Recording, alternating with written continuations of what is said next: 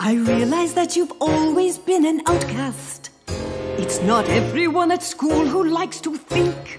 To find a student that's like you, I've had one or maybe two, but the good ones disappear before I blink. Now I understand you have your reservations. It's hard to have a brain as large as yours. But if we don't win these games, well, I think I've made it plain what will happen if we have the losing score. Unleash the magic, unleash the magic. If we lose, then you're to blame.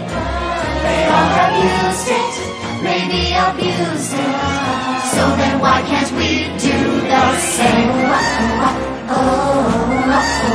Call it power, call it magic. If we lose, it will be tragic. More important is the knowledge we'll have lost. A chance like this won't come again. You'll regret not giving in. Isn't understanding magic worth the cost? Unleash the magic, unleash the magic.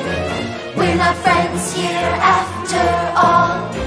Our only interest in this business is seeing Canterlot High School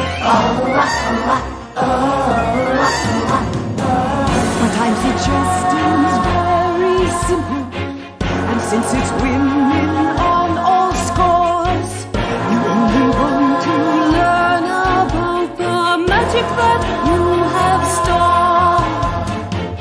And as for me and all the others, we only want what we deserve.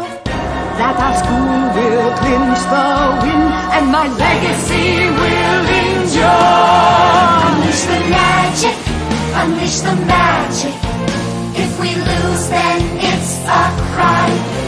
But we can win it if you begin it. It's up to you to not fail this time. Unleash the magic.